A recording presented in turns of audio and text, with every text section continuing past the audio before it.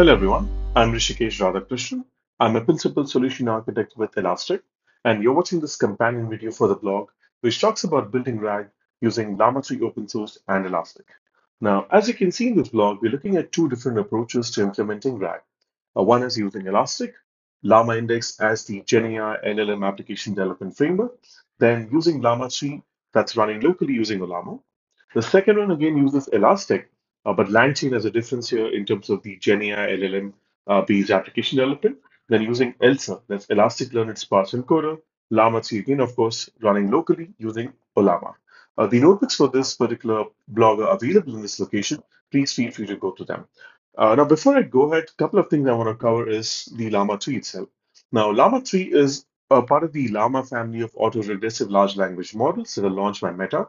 In fact, there are quite a few benchmarks that have been run against it, and the model evaluations with close to about 150 benchmark datasets. That's a wide variety of languages and human evaluations.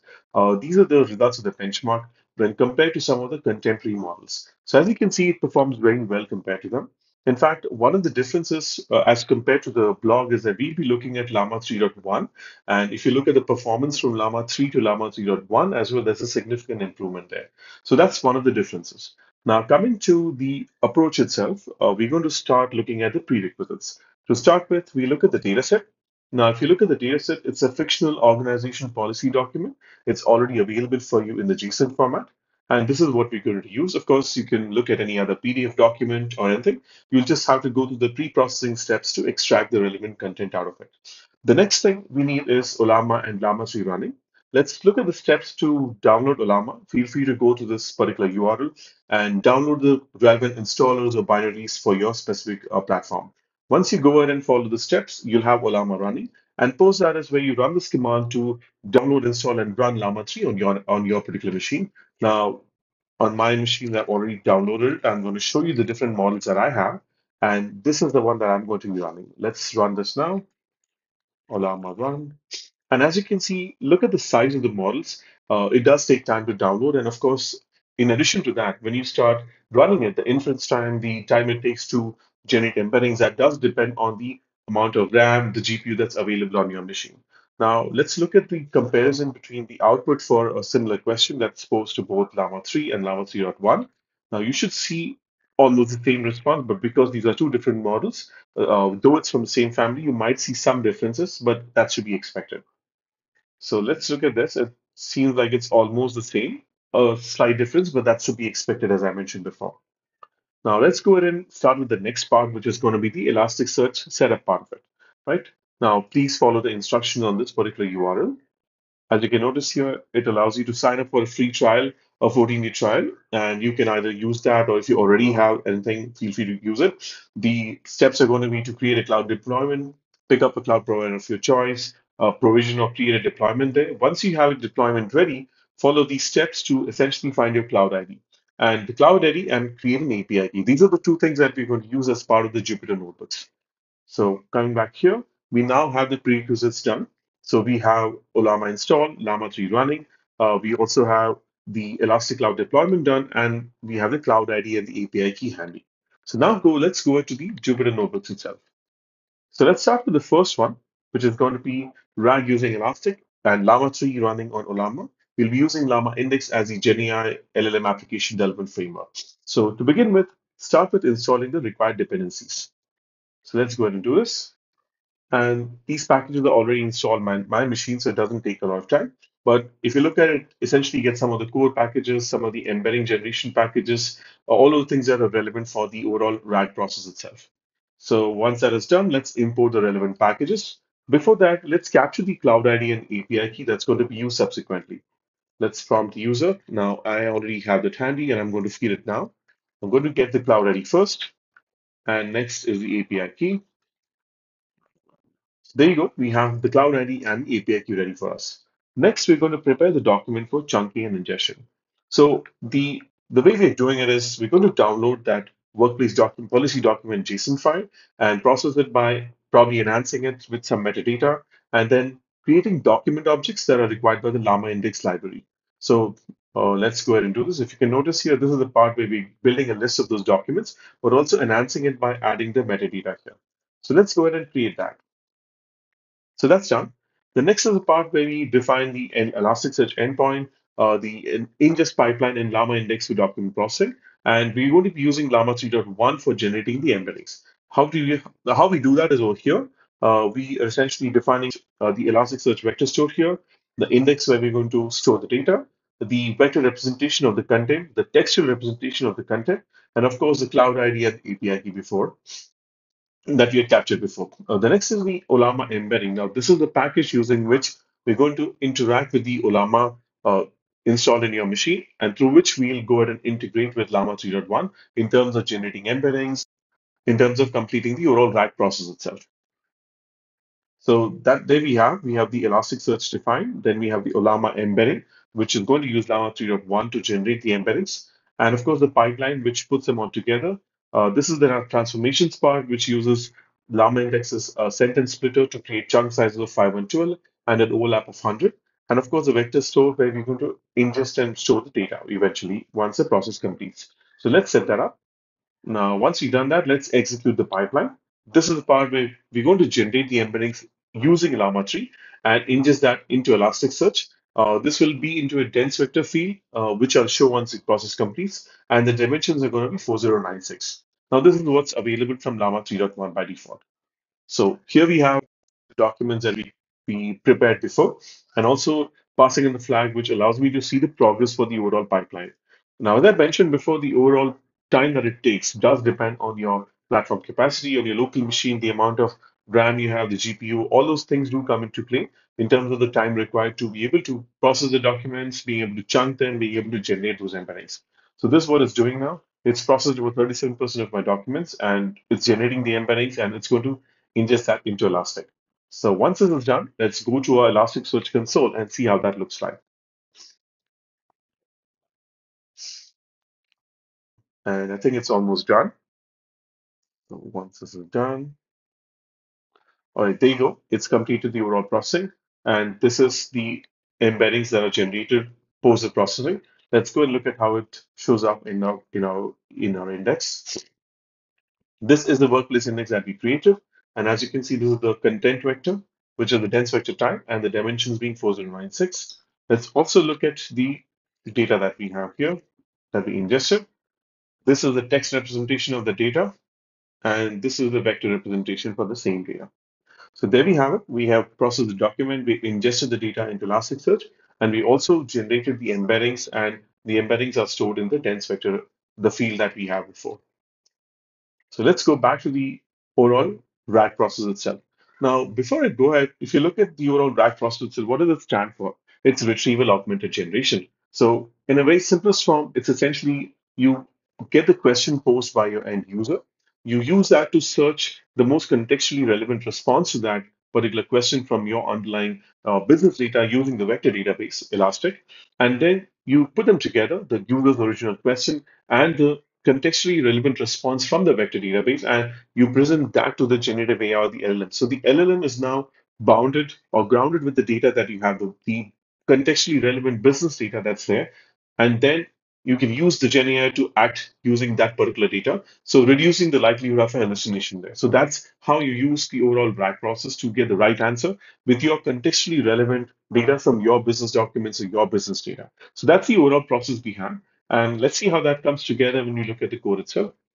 So this is the part where we define the embedding model, which again we defined before. Then we have the local LLM, which is Llama, which is essentially Llama running here with the model Llama 3.1. Let's execute that.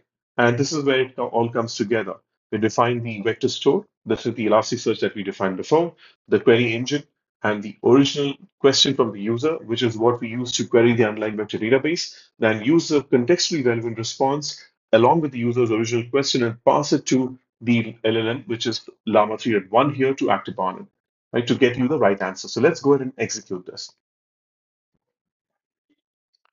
The inference time does depend a lot on the amount of resources that you have, the GPU, the RAM, and everything over here.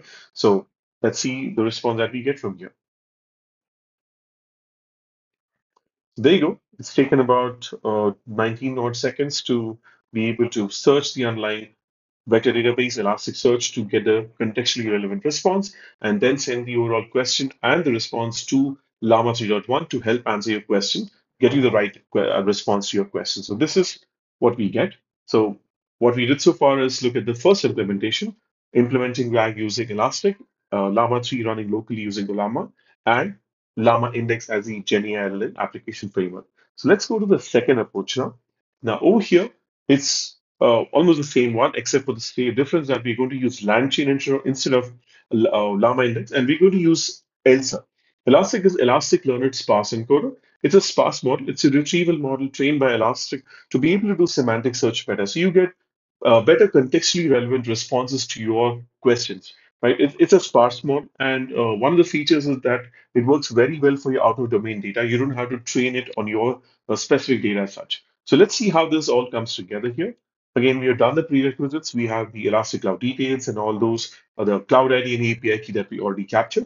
Let's go ahead and start with the package, the dependencies that we need. So here we have installed the required dependencies. The packages over here. We're going to now prompt the user for the Cloud ID and API key. Let's go ahead and provide them. We add the Cloud ID first and then the API key. And I have that ready now. Now, the other difference here is that we're going to, of course, prepare the documents with chunking and ingestion, but we are already doing that outside the cluster.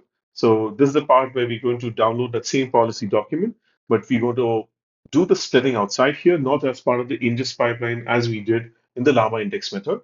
Here, we're going to do the splitting over here using the recursive character text splitter from LangChain. This again is going to split the documents at 512 characters with an overlap of 256 characters. This, of course, can be configured based on your specific requirement. So let's go ahead and execute this. And this is ready for us now. Now, one of the significant differences here is that this particular approach creates an ingest pipeline with an Elasticsearch. And it refers to the ELSA model that we downloaded into our Elasticsearch cluster. Let me show you how that looks like. So if I go to my console and go ahead and go to my machine learning looking tab here. So I went to the wrong one. Go to the machine learning tab and look at the trained models. This is where you have the ability to download that model and deploy it. And this is the model ID that we are referring to, right? So let's go back to my dev console and come back to my notebook. So this is a sparse vector strategy that we're going to use. And over here, we define the Cloud ID and the API key, of course, and the index where we're going to store the data. And the sparse vector strategy is going to refer to this model. So what this does is allows you to use this model that's already downloaded, creates an ingest pipeline, which essentially processes the document as it comes in. Right. So let's go ahead and execute this and add the documents here. Now, as I said here, we do not use any embedding function here. And this is because the tokens are inferred at index time. And these are all index time as well as the query time. And it doesn't have to go externally to, say, your Llama 3.1 and generate the embeddings or during query time as well, again, go and generate the embeddings again as part from Llama 3.1. It is all done at runtime or at index time using ELSA v2 itself. And this is the model that we're going to be using. So let's go ahead and execute this. And it's gone ahead and added documents. Let's look at how this shows up here. So this is how the index shows up. As you can see, this is a mapping that's created by our, our package here. That's the sparse vector strategy. This is the mapping that's created by that specific package. And as you can see, it also provides you that default pipeline. Let's also look at the pipeline, how it shows up. This is the pipeline that I was referring to back in the index mapping. So yeah, let's go back to our dev console and look at how the data shows up. And again, so as you can see, this is the sparse vector representation for this data, and this is a text equivalent of the data. So there we have indexed the data, we have generated the embeddings, and it's all available in our index. Let's go ahead and put them all together to complete the overall RAG implementation. As again, we're going to define access to Llama. We're going to import the package, the Llama package, and refer to the Llama 3.1 that's already running here. And now we're going to do semantic search using Elasticsearch ELSA v2 and use Llama 3 as the LLM to be able to get the right answer with the data that we are fetching using ELSA v2. So this is how it all comes in together. This is just a helper function that we created to help format the documents. But otherwise, this is how it all comes in together. The retriever, which retrieves data based on the question that you have, the template where we put them all together, the context and the question, and which is what is sent to the LLM to help us get the right answer. So let's execute this and see what we get as a response. So there you go. This is the response that we got. Essentially, the process has been the same that we covered here. You have your user's question that's essentially used to search the most relevant response from your underlying business data using Elastic as a vector store. You use the response that we got along with the question to send it to your generative AI to help get you the right answer based on the contextually relevant data that you fetch from your online data. This is the overall process that we implemented. And we followed two different methods. One was using Llama Index and Llama 3 and Elastic. The second one used ELSA v2 and LangChain and Elastic, of course, and Llama 3 as the LLM there.